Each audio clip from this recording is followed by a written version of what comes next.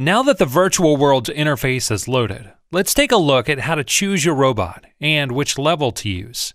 Then you'll be ready to start running your robot. Inside of the virtual world's interface, you will have to choose from a few options before you run your program. First, go to the Robots tab at the top of the interface.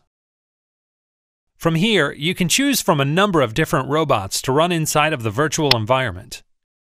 Each robot has different physical characteristics and sensor locations, so be sure to check the configuration of your robot before running your program.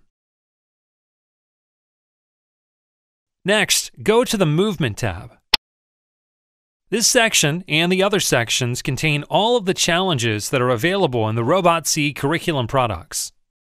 You will be able to follow along with the curriculum videos and practice the corresponding programming challenge or activity using these sections of the interface.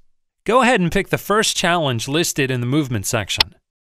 Once a challenge is selected, the menu will show you an overview of the challenge table and also give you the objective of the challenge. You can also click on the Specification Document button to launch a printable PDF with in-depth details about the challenge. With your challenge and robot selected, you're all set to try the activity in the virtual worlds. Click on the Start Activity button to launch the virtual environment. Inside, you'll see a menu with 6 buttons. The blue Play button is used to start executing your code, moving your robot. The green Return button is used to restart both your robot and your program back to the beginning. You can use the Home button to return to the main selection menu.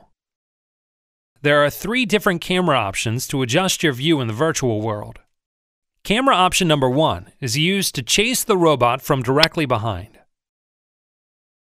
Camera option number 2 provides a fixed top-down view of the entire level. Camera option number 3 is used for free movement of the camera. You can control the camera by using your mouse. Click and hold inside of the virtual world window to adjust your viewing angle. You can also use the scrolling feature of your mouse to zoom in and out to adjust how much of the world you can see. Now that you're comfortable inside of the Robot Virtual World software, continue to play around and explore each world. If you would like to learn how to access more worlds, please move on to the next video to learn how to install additional level packs.